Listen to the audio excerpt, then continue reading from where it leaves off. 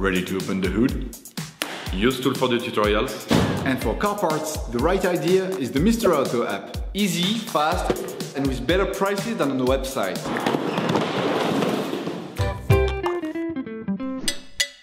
For this operation, get hold of the air filter that you will find in the video description. Turn your engine off, pull up the handbrake, pull on the bonnet release lever, and open the bonnet. You should now be able to easily see the airbox to change the filter. Unplug the connector on the airflow meter. Then lift both holding latches on the airbox cover.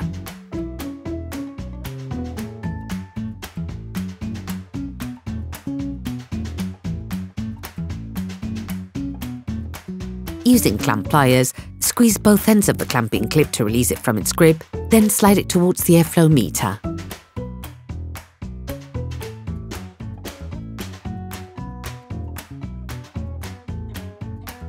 Separate the air inlet duct from the airbox. Remove the cover. Then take out the filter.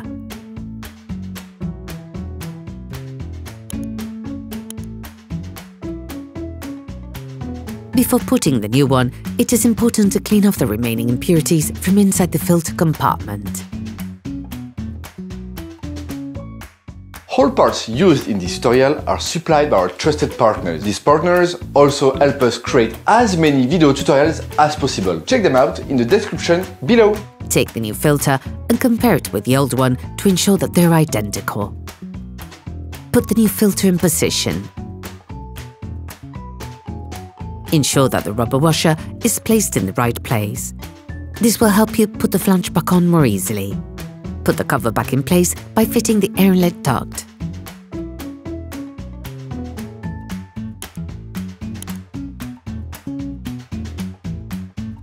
Using the clamp pliers, put the clamping clip back in place.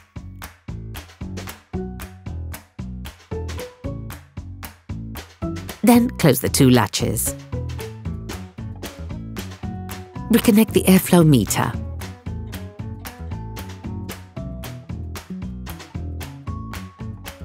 Operation completed.